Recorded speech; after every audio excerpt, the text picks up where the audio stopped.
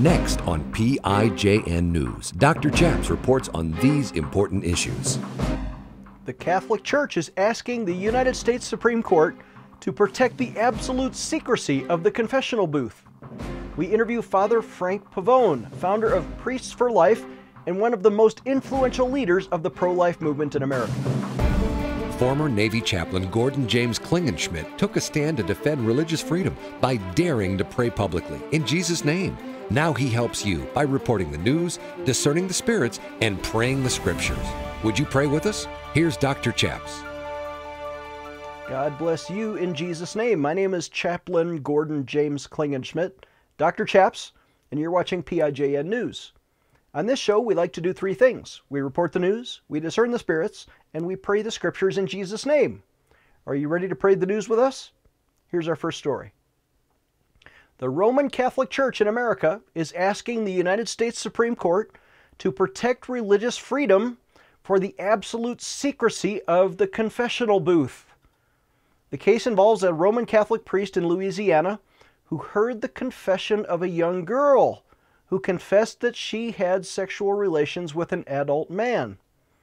But the girl later testified against that man in court in a child abuse claim. The Roman Catholic priest who heard her confession refused to testify in court for either party, claiming he had a legal exemption under clergy penitent privilege. Courts, by the way, have long protected the clergy's First Amendment right to hear confessions and maintain absolute secrecy, which is required by the Pope to protect the sacrament of confession as a religious ritual. In fact, if any priest ever spilled the beans and told the public what he heard in secret counseling, that priest himself could be excommunicated from the Catholic Church. And courts cannot compel the priest to testify under any circumstances. The NC Register reports, for example, here's a quote from the First Circuit Court of Appeals who agreed, ruling in this case that the record showed the girl communicated the sexual abuse during the Sacrament of Reconciliation and, quote, the law exempted priests from being required to report communications that they have a duty to keep confidential according to the discipline or tenets of the Church. So, again, the First Circuit Court of Appeals and long-standing Supreme Court precedent says priests are allowed to keep your secrets. It's safe. They have 100% confidentiality. If you want to go and confess your sins, nobody will ever find out what you said behind closed doors. The diocese had argued the girl's testimony about the confession should not be admitted as evidence because of failing to report abuse. But now there are new rules, and various states are reporting, in fact, requiring that professionals have a duty to report to the police any illegal activity, and that's been tested in cases of doctor-patient confidentiality or attorney-client privilege. Sometimes it's upheld, but sometimes they're finding there is a duty to report. And that's what happened in this Louisiana Supreme Court case. The same case gave a different ruling in a different court that the law did not prevent the girl from testifying about her own confession. If the penitent waives the privilege, then the priest cannot raise that privilege to protect himself. He can only claim the privilege on behalf of the person, not in his own right. This, according to the Louisiana High Court. But the High Court said the trial court needed to determine, they send it back down to the lower court, whether the communications between the child and the priest were confessions per se, and whether the priest obtained knowledge about the outside of the confessional that would also trigger his so-called duty to report. Well, is there an absolute privilege? We'll find out in months ahead, but the Bible says this in James chapter 5, we are encouraged to confess your sins one to another and pray for another that you may be healed. Let's take a moment and pray. Would you pray with me? Father in heaven, we do pray for religious freedom to be protected so that every clergyman is not obligated to rat out those who confess their sins. We pray in Jesus' name. Amen. We'll take a short break, and when we come back, Father Frank Pavone will explain more. Discerning the spirits that rule our politicians. Dr. Chaps will be right back. Are you pro-life? Do you believe that abortion kills innocent children? If so, I want you to take action today and sign a petition at prayinjesusname.org. Here's 3 petitions we need you to sign. The number 1 is to stop Planned Parenthood from getting your taxpayer dollars. Did you know they've received now $487 million in your taxpayer dollars? I don't think that's right. They use that money to facilitate 329,445 abortions. Not really to pay for adoption or mammograms, but just to kill innocent children. Sign a petition today at prayinjesusname.org. Here's number 2 petition we want you to sign, and that's to defund Obamacare. This bad healthcare law is now forcing Christian employers to pay for contraception, sterilization, and abortion pills free of charge for all their employees, or the Christian employer has to pay a $100 fine per day per employee. That's going to bankrupt our friends like the Hobby Lobby Corporation. Christian business owners and even Catholic hospitals now are being forced to pay for abortions. The Obama administration is now promoting the Plan B abortion pill over the counter for children as young as 7 years old. Here's petition number 3 we need you to sign at prayinjesusname.org to help pass Senate Bill 583, the Life Begins at Conception Act. This personhood bill, introduced by my friend Senator Rand Paul, can actually defend life and help overturn Roe v. Wade. Take action today. I know you care about the unborn, but please sign a petition today at prayinjesusname.org. We will fax that petition free of charge to your congressman. Sign a petition at prayinjesusname.org. Take action today if you're pro-life. Defending your religious freedom. Here is Dr. Chaps. Welcome back. I'm Dr. Chaps. Thank you again for watching PIJN News. I'm joined now by my dear friend, who I've known for several years, Father Frank Pavone of Priests for Life, joining us from New York City via Skype. Welcome, Father Pavone. Hi, Dr. Chaps. It's so good to be with you, and thanks so much for having me today. Well, thank you. You are a diocesan priest, which to us non-Catholics means what? Who do you work for? It means I'm under a particular bishop. I was ordained actually by Cardinal John O'Connor, whom some of our viewers might know of. He was also a military man, and he was a great advocate for biblical truth, for the right to life. And he ordained me in 1988 to serve in the Archdiocese of New York. So a diocese is basically a geographical area that a priest is attached to. And you have a special mission now, even though you work for Cardinal Timothy Dolan. You have a nationwide ministry, Priests for Life, and you have a special dispensation to travel around America and promote pro-life causes. How did you get that? It was a call of conscience, really. You know, Cardinal O'Connor was actually one of the ones that nurtured this within me. But it was really after I had been ordained and started serving in a parish here in New York, I really experienced a call to devote myself full time to protecting our unborn brothers and sisters. And many others have felt that same call, both as priests and also as laypersons and also pastors of other denominations. And so I went to the Cardinal and I said, look, this is welling up within me. I want to devote all my time to ending abortion, and that was in 1993. And he said yes, and I've been doing it ever since. Well, fantastic. Priestsforlife.org is your website, and we're going to talk about pro-life issues in the next segment. But first, I want to get your comment on this recent court decision out of the Louisiana Supreme Court. You know, the seal of confession and the sacrament of penance has been a Roman Catholic tradition for many years. You know, and for a priest to hear somebody's private confession of their sin in the confessional booth is a very sacred ritual, and you just can't talk about that in public. But now the Louisiana Supreme Court is saying what? Well, a decision came down that said that this particular case they've been dealing with that has to do with an abuse situation, and they're asking a priest to reveal what he heard in confession so that this case can be dealt with. And we're objecting strongly to that because there has got to be, I mean, of course, we all know about professional confidentiality, whether it's doctor-patient privilege or attorney-client. There's always that protection when somebody is trying to help another individual on a professional level that involves sharing intimate details that are very personal and private by nature. But in the case of the confessional, it's even more of an obligation. It's absolute and total secrecy. I, as a priest, when I hear, let me give you a stark example. If one of my employees came to me in confession and they confessed, Father, I stole $25 from your desk drawer. It was open and I went in and I took the money. Okay, so are you sorry? Yes, I'm sorry. Restitution has to be, of course, practiced. And then the priest says, to them, the Lord absolves you of your sins. But if I heard that confession, I could not then, after that confession, go and lock my desk drawer.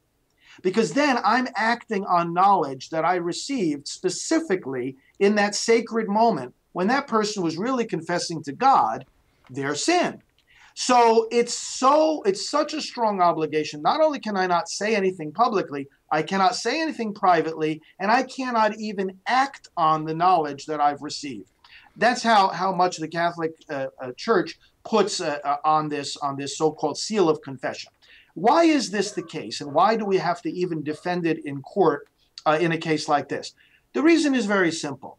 There must be a place in our society where people can talk to another human being for the purposes of their religious faith. They're talking to God in those cases, but it's a conversation shared with another human being. But really, they're talking to God, because why would a person come to me to confess their sins? I mean, in the Catholic faith, we have these sacraments, but it is not I as a person who am any better than the person confessing to me.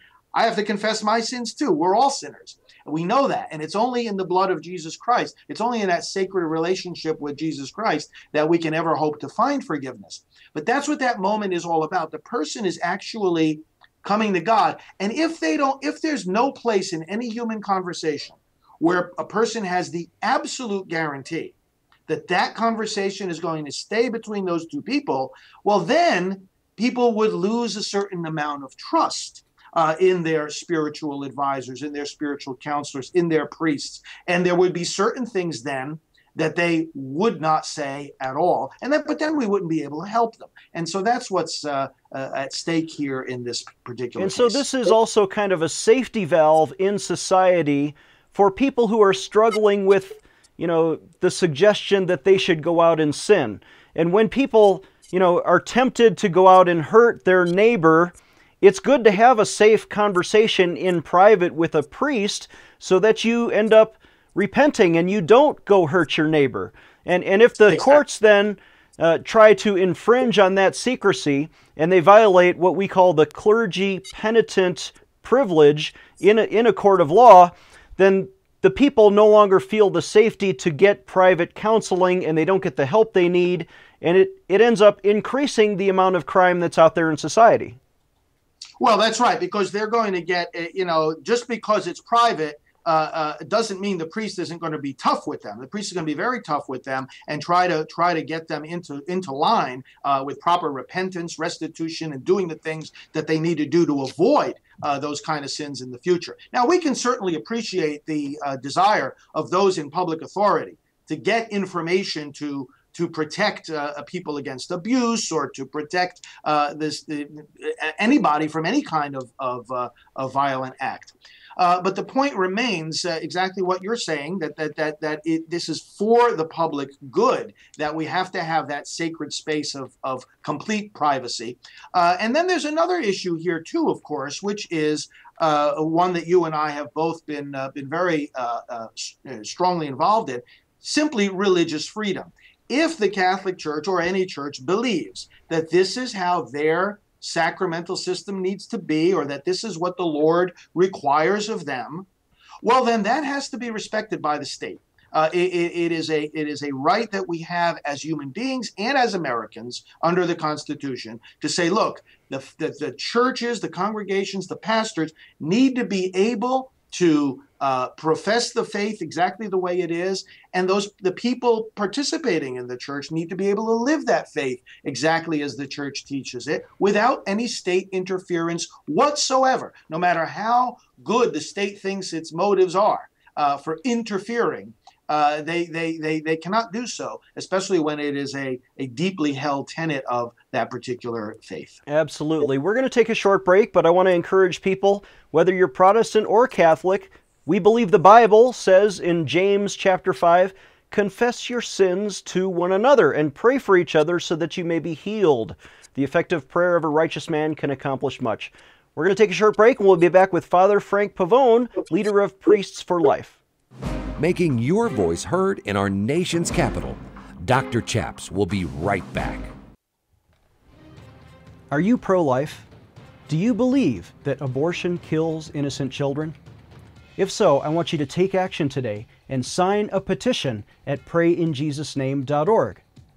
Here's 3 petitions we need you to sign. The number 1 is to stop Planned Parenthood from getting your taxpayer dollars. Did you know they've received now $487 million in your taxpayer dollars? I don't think that's right. They use that money to facilitate 329,445 abortions. Not really to pay for adoption or mammograms, but just to kill innocent children. Sign a petition today at prayinjesusname.org. Here's number 2 petition we want you to sign, and that's to defund Obamacare. This bad healthcare law is now forcing Christian employers to pay for contraception, sterilization, and abortion pills free of charge for all their employees, or the Christian employer has to pay a $100 fine per day per employee. That's going to bankrupt our friends like the Hobby Lobby Corporation. Christian business owners and even Catholic hospitals now are being forced to pay for abortions. The Obama administration is now promoting the Plan B abortion pill over the counter for children as young as 7 years old. Here's petition number 3 we need you to sign at prayinjesusname.org to help pass Senate Bill 583, the Life Begins at Conception Act. This personhood bill, introduced by my friend Senator Rand Paul, can actually defend life and help overturn Roe v. Wade.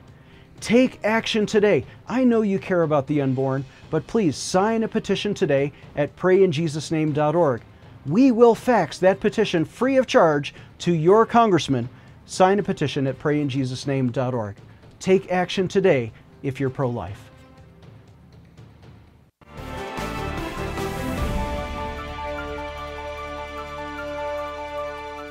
Welcome back, and thank you for watching PIJN News. I'm joined again by my dear friend, Father Frank Pavone from New York City via Skype. Welcome back, Father Frank. Great to be with you, Dr. Chaps. Thanks for having me. So if you could talk about your organization, Priests for Life, doesn't every priest in the Catholic Church have a pro-life position, and what makes you guys different? Well, when people ask me, isn't every priest for life, I say yes, but we just help them to say so. You know, people very much want to see their pastors at the forefront of battles like we have over abortion. And yet they often hear silence from the pulpit, and they wonder why. And so many of the clergy are quiet about this because they lack confidence in addressing these issues. We try to make up for that. We try to help them to overcome their fears. We try to equip them with the knowledge that they need and the confidence they ought to have. And we also connect them with one another, again, across denominational lines, to say, listen, we're all in this battle together. We have the power of the Word of God, and we can overcome evils like abortion. But we can't be silent about it. To be silent about the killing of God's children on this massive scale would be to be silent about the gospel. And of course, that's not an option. And I heard you say you have about 10,000 priests who have signed up. Is it only for priests, or can other citizens help you? Well, we have actually other citizens helping as well. A Priest for Life is really for everybody in the church who wants to do something to bring an end to abortion. So it started out as the idea of priests helping priests. And, Bernard Nathanson, who started the abortion industry in the United States, said that it was the silence of the clergy that enabled him and his colleagues to get away with what they did. So from him, we took that inspiration. Let's equip the clergy. But then, of course, it goes far beyond that. We have seminars for laity. We have trainings on how to talk about abortion, how to be active in bringing it to an end. And it's a very wide-reaching and diverse ministry that we have at Priests for Life. Well, it seems like there has to be sort of a political mission to that. I met you in Washington, D.C. You have an office there. Can you talk about church and state, or religion and politics? Should those things be mixed? They're very much mixed. Of course, from the very beginning of our nation, it was from the thundering of the pulpits of America that freedom was proclaimed and freedom was nurtured, because the gospel, of course, is freedom in Jesus Christ. So what we say at Priests for Life, dealing with the abortion issue, is that the people of God have to elect public servants who know the difference between serving the public and killing the public. Now, if they don't know that difference, they don't belong in public office. And we're convinced that the pastors need to be saying that from the pulpit. We encourage, therefore, churches to be involved in getting their people registered to vote, in getting them to the polls on election day, and in informing them not only about the issues that matter when they go to the polls, but also about where the candidates stand on those issues. As you well know, there's a big difference between endorsing a candidate, which the churches should not necessarily do, but on the other hand, informing their people about where the candidates stand. That latter activity is completely legal and certainly is part of our task of equipping the people of God to go out and make a difference. So these are some of the things we train the clergy how to do. So you talked about the idea of killing the public. In fact, the Democrat platform of their entire party is the pro-choice plank of their platform. Really, they're asking politicians to authorize killing children or killing some of the public. Does that conflict with their mission of being a public servant? You know what it does? It undermines the very purpose of government. Our Declaration of Independence tells us that we have rights given to us by God, starting with life, and that governments exist to protect those rights. And so how can a party or a candidate say that they're okay with the destruction of those rights? And if you destroy a child's right to life, you've taken away also all their other rights, their right to education and health care and protection, national security. Every issue that's an issue at all, it rests on the foundation of the right to life. So we don't see how it's possible to credibly present yourself for public office when taking a pro-choice position when the choice is the killing of children. So besides your mission to educate the public and maybe hold some politicians accountable, you also have a great ministry of compassion towards women, whether they are pregnant women or even post-abortive women. Talk about Rachel's Vineyard. Yes, we operate Rachel's Vineyard, which is the largest ministry in the world for healing after abortion.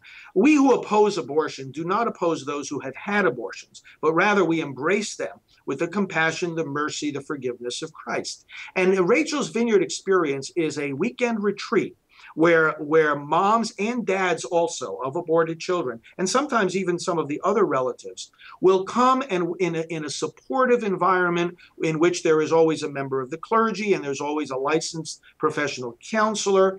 They will explore their need for healing. They'll share their stories with others who've been through the same circumstances, and they'll delve into the Word of God. It's based on Scripture, and it is an opportunity for them to see more clearly how they need to heal, to grieve their children, and to start on that path of healing. Of course, it's a lifelong journey, but these weekends can provide the insight and the encouragement they need to take that journey and to persevere on that journey as they realize that God is indeed, in Christ, ready to forgive and heal them. You have a pamphlet that I found on Amazon, Pro-Life, Today and Always. How can people get your materials or join or participate in those retreats? Well, if people want to get our materials, we have a wide range of pro-life products at prolifeproducts.org. Then priestsforlife.org is our main website, and people will find links to all our different works like Political Responsibility and like Rachel's Vineyard. They'll be all across the top there, priestsforlife.org. Thank you. Our guest has been Father Frank Pavone. We'll take a short break, and we'll be right back. This is PIJN News. Introducing FaxCongress.com. Do you care about politics, defending pro-life causes, traditional marriage, and religious freedom? At FaxCongress.com, you can create any petition to Congress, and we will convert your e-petition instantly to real fax paper on your congressman's desk. And the best part? It's free. Want your voice heard by multiple congressmen? At FaxCongress.com, we can blast your petition to all 535 congressmen and senators instantly. And you don't even need a fax machine. Not only do we deliver your petitions instantly, but with our dashboard feature, you can quickly recruit friends on Facebook and Twitter to co-sign your petition. Do you care about a particular cause? You can build a virtual army of supporters at FaxCongress.com. Do you lead a church, faith-based organization, or PAC? We can even help you do fundraising. It's free. Just visit FaxCongress.com and try it out. Make a difference. Sign any petition today at FaxCongress.com. FaxCongress.com. Can I take a moment to ask you to donate today? There are such important battles that we're fighting and winning around the country to defend religious liberty. How much is the right to pray in Jesus' name worth to you? Well, to me, it was worth a 16-year career and $1 million pension, which I sacrificed to defend Jesus Christ. I'm asking you to call us today, toll-free at 866-OBEY-GOD, and make a donation. How much would you pay to defend religious liberty? Would you give $10 or $20 or $100? I bet there's some people who are watching who can even give $1,000 today just to help us stay on the air, to broadcast this into people's homes, to organize these petition drives, and especially we spend thousands of dollars organizing rallies around the country and petitioning legislators. Please call us today at 866-OBEY-GOD and give the best pledge that you can give to defend religious liberty and take a stand for Jesus Christ. We can't do it without you. Please donate today.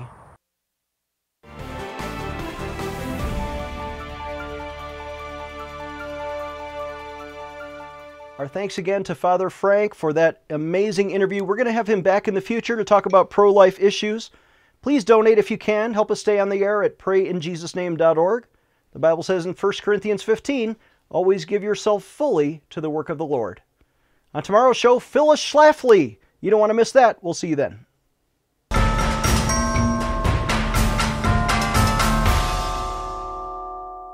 Chaplain Klingenschmitt is a graduate of the U.S. Air Force Academy who earned his Ph.D. in theology from Regent University.